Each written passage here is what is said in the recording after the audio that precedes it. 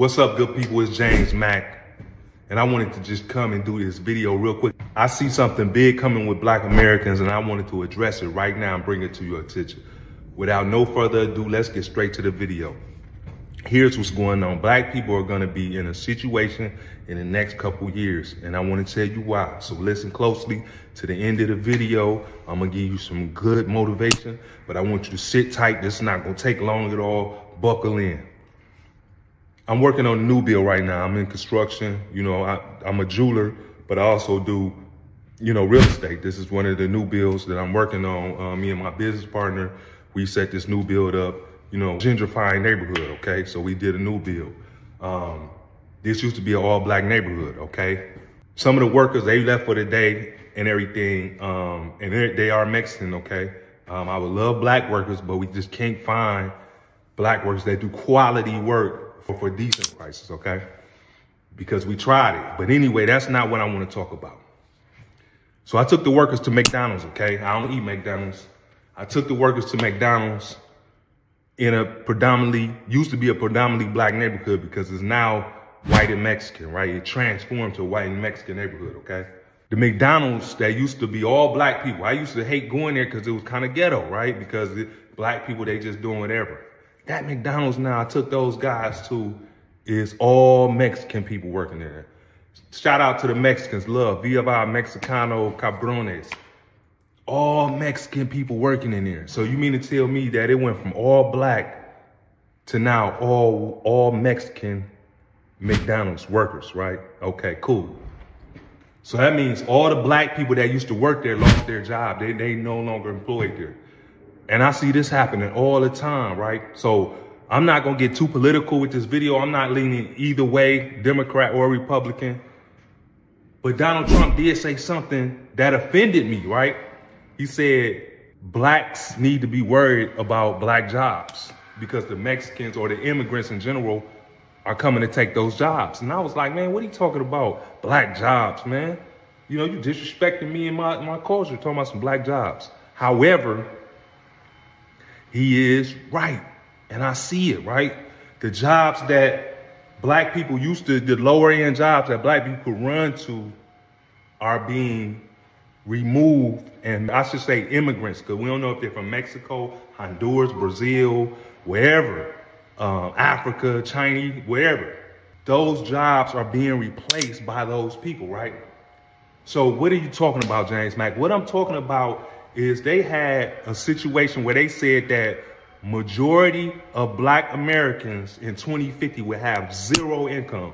That means no income. And I can see that in the forecast, right? Because if you don't have an education, if you're Black American, you don't have an education, and you have a record, a felony or something, which Black Americans catching felonies left and right or charges left and right, what's going to happen in 2030, right? 5 more years from now, what's going to happen? 6 more years from now? You're going to be unemployable, period, out the gate, right? And the fastest growing minority sector that's making money is immigrants, predominantly Mexicans coming to America. Let's really take a look at that real quick, okay? Because I know a lot of people and shout out to the Mexicans once again. I know a lot of people well, you could do it too, okay? So let's look at some things.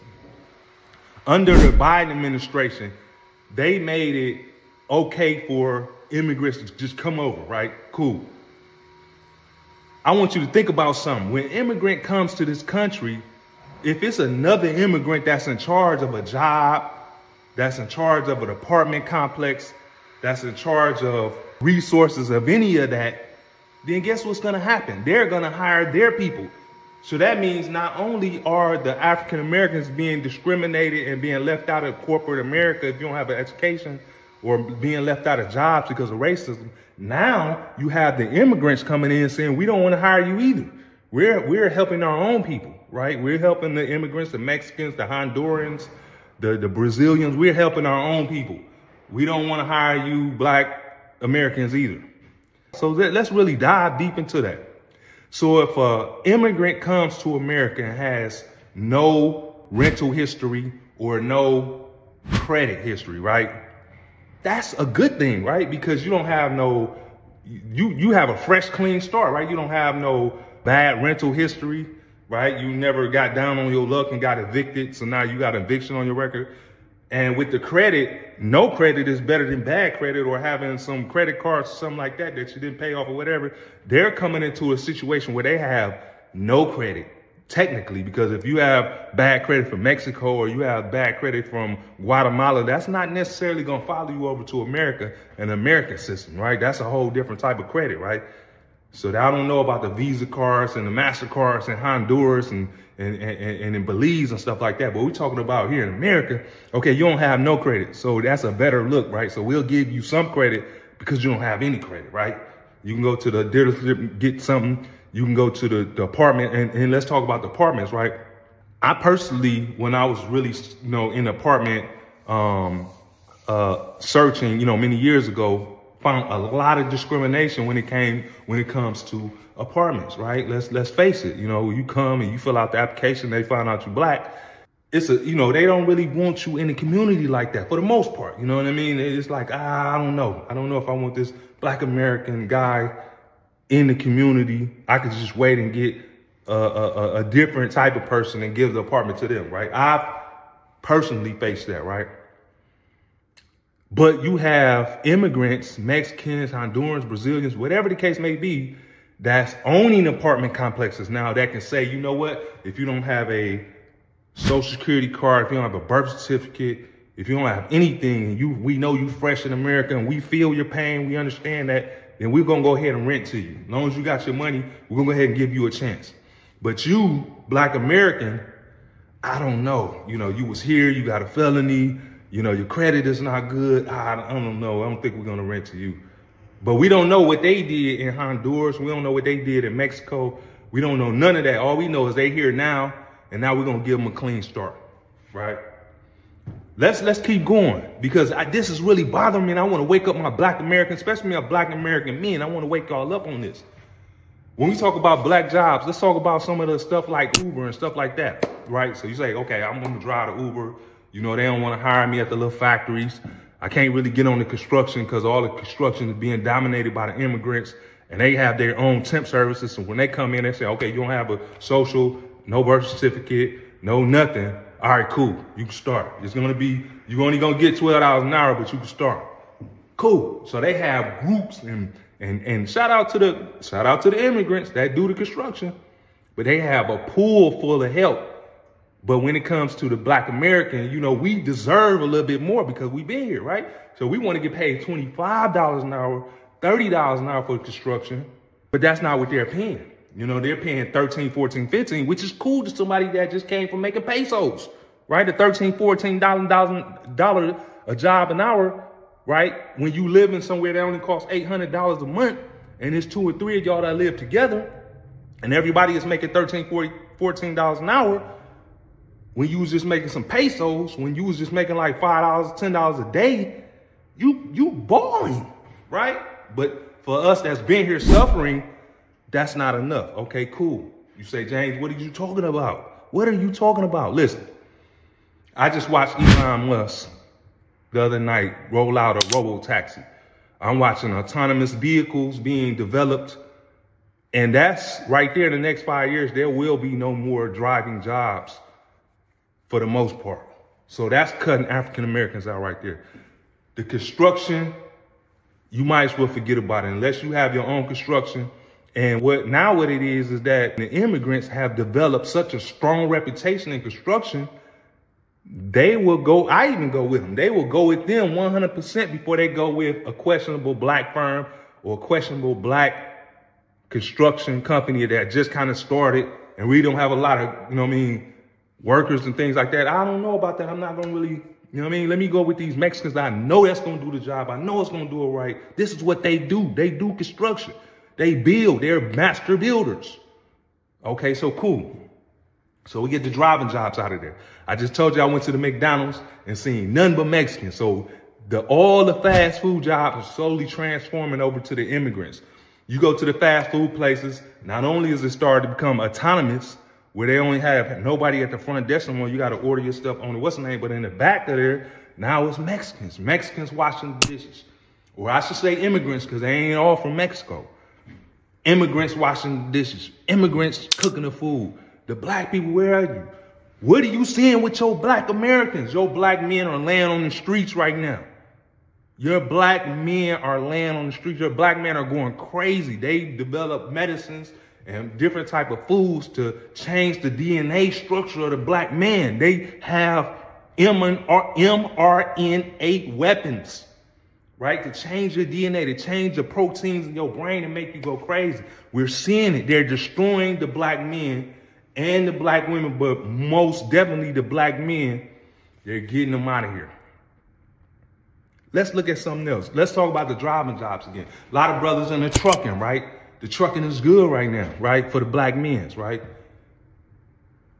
Harris, Biden, and once again, I'm not on no political side. I'm just saying they've developed a situation where they're trying to pass bills to allow immigrants to come and get legal driver's license. So you mean tell me somebody that may not have a driver's license in another country, totally messed up their driver's license, come to America and get a crispy, clean, brand new driver's license with no driver record? For the trucker companies and all that to see that, you got a fresh, clean driving record with no blemishes on it. Okay, we hiring you. But for the people that's been targeted, communities been targeted, driving while black, or just made mistakes and drove, you know, and just got blemishes on your record, whatever the case may be, you're out of there. So a lot of the driving jobs are about between autonomous vehicles and immigrants who got fresh, clean driver's license. You're about to be out of there. You know, you're about to be out of there. Okay. So I'm really worried about that, right? So let's look at that driving thing again. So there's a lot of brothers that don't have license because in certain states, if you have back child support, they suspend your license. How can someone help their family? How can someone do something for their kids when if they're late or if they have back child support, you suspend their license? That doesn't even make sense to me personally, right? And then you suspend their license, they still can't catch up, then you put them in jail. So it's a lot of black men in jail right now just off child support, right? When you got people that's here that don't do nothing for their child, but their child is in Honduras, their child is in Mexico, whatever, and that don't even that don't even come together, right? They can't enforce child support here on somebody who got kids in Mexico or Honduras or Belize or Brazil or Africa or wherever the immigrants come from. And shout out to the immigrants. I'm not down on the immigrants. You come and get a new start, but no black man can go to Mexico and do this. You can't go to Honduras and do this. You can't go to Belize and do this. I'm talking about with nothing, no documentation. You can't even get in the country, right? Go ahead and try to sneak into Mexico or Honduras and see what happens to you as a black man. See what they do to you, right? Here it's wide open, right? Okay, cool. Where does that leave the black man? Where does that leave the black people? They're putting it together to where in the next couple of years, black folks is doing extremely bad right now. And they're going to be doing even worse because you see the Mexican people and the immigrants coming into the black communities being granted with no credit mortgages for these homes that used to be black. But now they come in and they have their own credit unions, Latino credit union. They have other type of credit unions that will lend to them or will listen. A lady told me about a program they have in the Latino community that says they would take a group of Latin, a group of Mexican, whatever the people, they would take all their income together and approve them for a mortgage, right? They will approve 3 or more people for a mortgage with no credit based on them making $14, $15 an hour all together. And then, so boom, they get one house. Right? Then they do it again. Then they do it again because the Latinos understand, or the credit unions understand the business. So they know that it's, you know what I mean? They're with the whole, but they're trying to make their people come up. I never seen a black credit union. I never seen a black owned credit union. I never seen a black owned bank. The black owned bank still is not just lending to the black people like that. You got to understand that the real estate, you know, the real estate is not going anywhere. So why not lend to the black people to get real estate? It just don't make sense, right? It just don't make sense. Here in North Carolina, we got the M&F Bank. Stand up if you got a loan from M&F Bank to buy real estate. Stand up if you got a loan from a credit union to buy real estate. You know, I know somebody got denied for a $20,000 loan on a real estate, $20,000 loan to help fix the property up. Come on, guys. I see something big on the horizon with black people, and it's not good. So we have to come together and start to understand these problems. I want to give you so much juicy content, but I have to talk about the real and what's really bothering me in my heart. And when I see my brothers laying on the ground more than ever, when I see my brothers laughing to themselves, dealing with mental illness issues because of the marijuana smoke, because of the drinking, because of the bad food, when I see the sisters doing great because they have the education, right? Because they are in corporate America, but they're still going through the issues in corporate America because there's a lot of women that still is not getting the positions that they deserve in corporate America. That's a whole different talk though. You know, I'm concerned with what I'm seeing, the poverty levels of the African Americans. You have the Indian people coming over, shout out to the Indian people, dominating the IT space, dominating the computer space. That's something black folks are not even really cultured in, right? That's their culture, right? So you have a country that's already overpopulated, so they got tons and tons of Indians to come over here and populate these cities, right? They don't, hey, listen, if you come from an overpopulated country, to come here is like coming to heaven. It's peaceful. You come into somewhere where there's plenty of space and greenery, where you just went somewhere where there's somebody, every corner you turn is somebody, right? So they're flocking over here by the droves, right? In North Carolina, where I do my real estate, I see nothing but Indians coming, populating this area, populating this space, taking over the hood, taking over the suburbs, taking over everything. Between them and the Mexicans and the white people, black men don't stand a chance. And that's just my honest opinion, right?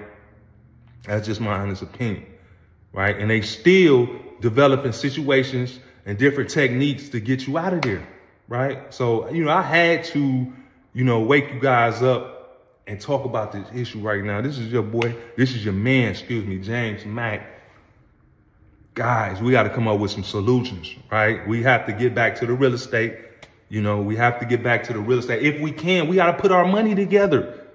We have to put our money together. I might have to start a mutual fund or a hedge fund or something like that to try to bring people with this money that may be low income, bring it together and try to work something out, because the black man is on a path headed nowhere. You dig? Nowhere. And we are the developers. Man, nobody tell me of all the inventions. I didn't know a black woman made the microwave. I didn't know a black person made the internet. You know what I mean? I didn't know these things, right? And so I started to understand that a lot of the stoplight, you know, a lot of things we see, we developed, right? So we can develop more things, right? The robo-taxi and all that, man, Elon Musk is not that smart.